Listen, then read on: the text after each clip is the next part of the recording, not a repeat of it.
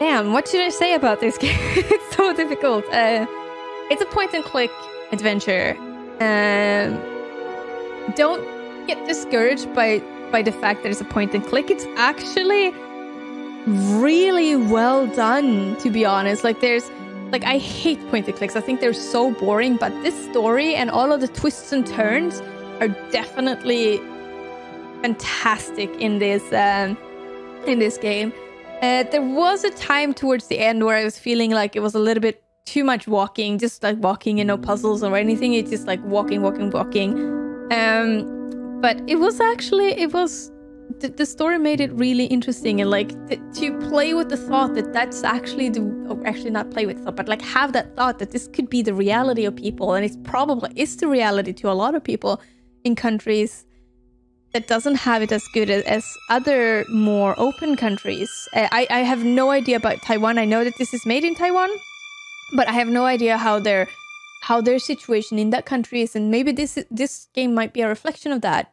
Maybe not the story itself, but like the everything around it could have been like a reflection of how the country is, and then they just added a layer of story on top of that, which could have been or might even be, I don't know. Like I don't know anything about Taiwan, but it was a fantastic game, absolutely awesome. Even though it was a point and click, but the story itself just made up for all of the boring point and click, if I say like that.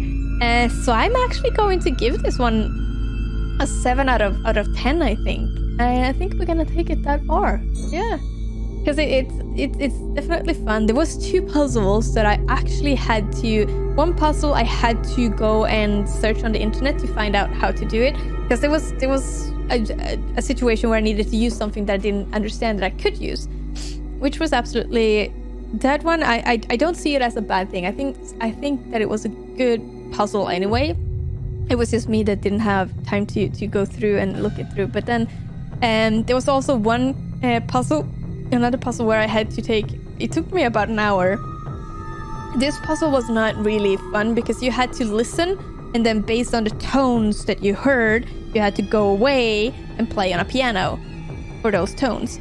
Which for me, that kind of situation made me really like I didn't like it that much, because I can't hear tones. Like I'm almost tone deaf, and I'm definitely bad at music and all of that, even though I sing a lot. Like, but it's just so much that it wasn't fun for me. Like I was running back and forth between the piano and where I could find a song, and I was like listening and like it took me, like I said, almost an hour of going back and forth between 2 rooms to try to figure it out, which in turn I managed to, and also I realized there was one key that I didn't know that I could press, and then that one kind of made all of the pieces fall into place, which was nice.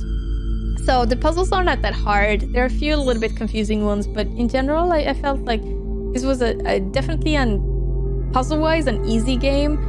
And it wasn't much mechanics that you needed to do except point and click and solve the puzzles. But the story, holy fuck. Yeah, that one was definitely definitely quite deep for me, I feel like. It was really well made, and I really like this game. What is left is the painting part, so I'm going to record that one very, very soon. So you should be able to see it on YouTube quite in a very short moment. Anyway, guys, thank you so much for watching. Please like and subscribe. I'm gonna have to remember to say that much more often because I suck at that. But thank you so much. You have been absolutely fantastic. I'll see you. Bye.